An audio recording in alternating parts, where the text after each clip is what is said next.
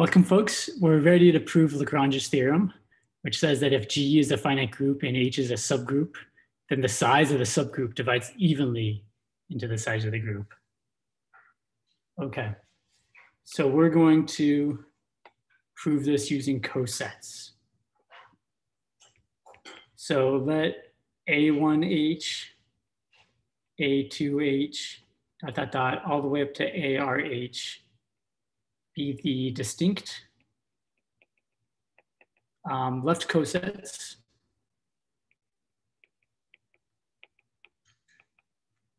of our subgroup H inside of the larger group G. So R is the number of cosets that we have. Let me draw a picture of this.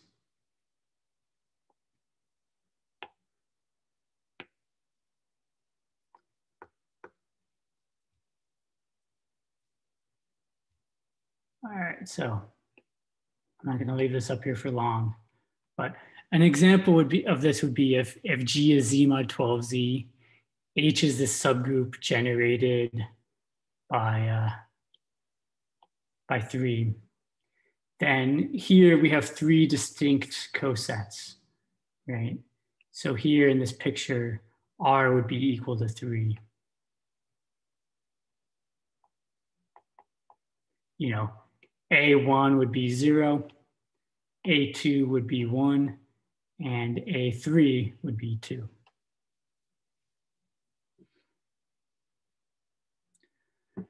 So what are we going to observe next? Next, we're going to observe that these cosets, they include the entire group.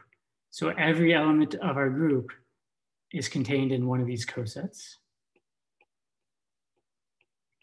And then we're going to observe that the cosets that are distinct, they don't overlap at all, right? There's no overlap between these cosets.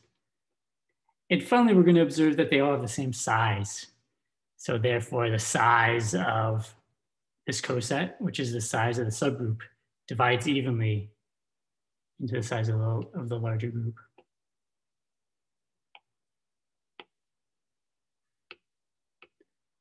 All right.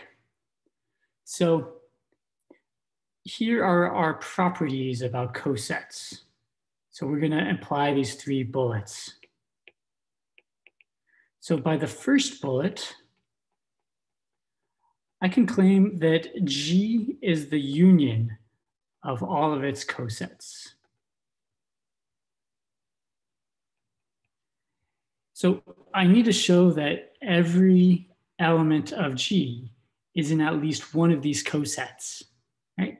But I can name a specific coset that element A is in. No matter what A is in the left coset translated by A.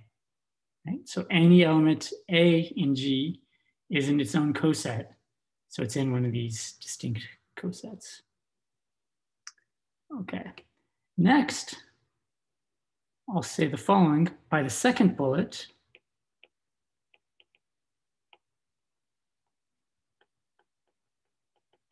the size of G is equal to the size of these cosets all added together. Okay, why is this? Cosets are either equal, in which case they're not distinct, right? They're not different cosets, they're just the same coset, or they're disjoint.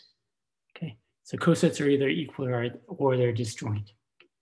So let's say, for example, G was all graduates.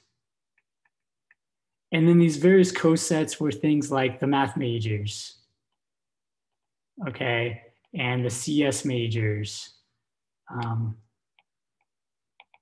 and the music majors. Okay. If everybody only majored in one thing, then you could get the size of the graduating class by adding up the number of math majors, the number of CS majors, the number of music majors. So that works if those subclasses are all disjoint. They have no people in common. Nobody's both a math major and a music major. Okay. Now, when you're talking about majors, there's plenty of double majors at Colorado State University, right? So for this particular example, the number of graduates would be smaller than the sum of the number of math majors plus the number of CS majors plus the number of music majors, etc. Because you have some people who are both math majors and music majors, right? But if they were disjoint, if everyone majored in only one subject, then you would have this equality here, okay? And that's what we're leveraging. We're leveraging the fact that these cosets are disjoint and every element's in exactly one coset. So the size of the group is indeed equal on the nose to the sum of the size of the various cosets. No element is being counted in more than one coset, even though a student might be more than one major. And then finally, by the third bullet,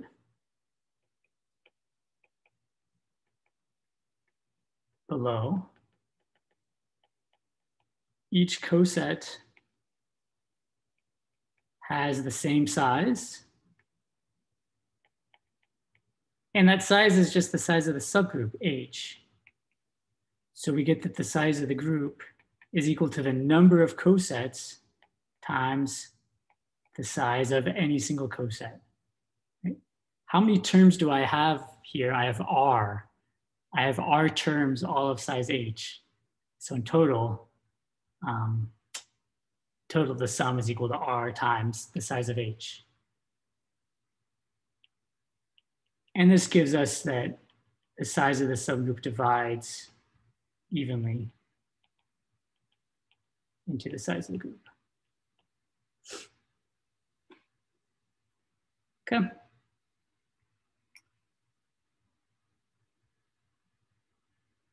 So let me do the following.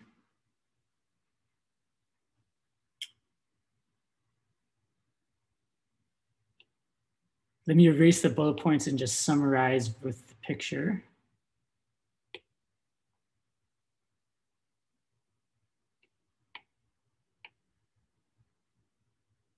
Okay. So we're trying to prove that if H is a subgroup and G is a finite group, then the size of the subgroup divides evenly into the size of the group. So my running example is going to be Z mod 12Z, and my subgroup is the subgroup generated by 3. Okay, so we consider the distinct left cosets. For this example, we have 3 left cosets, so R is equal to 3.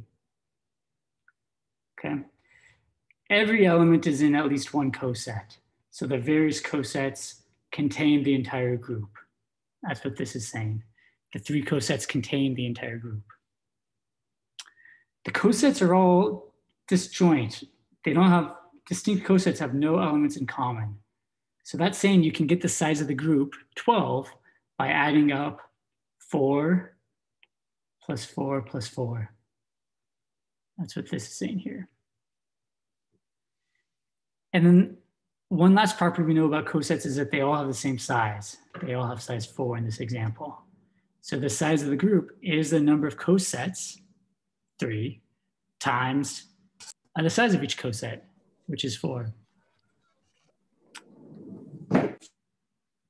All right, so that's our proof of Lagrange's theorem. I've used this example as a running example, but the proof works in the general situation of any finite group and any subgroup thereof, which is quite nice. Any public questions?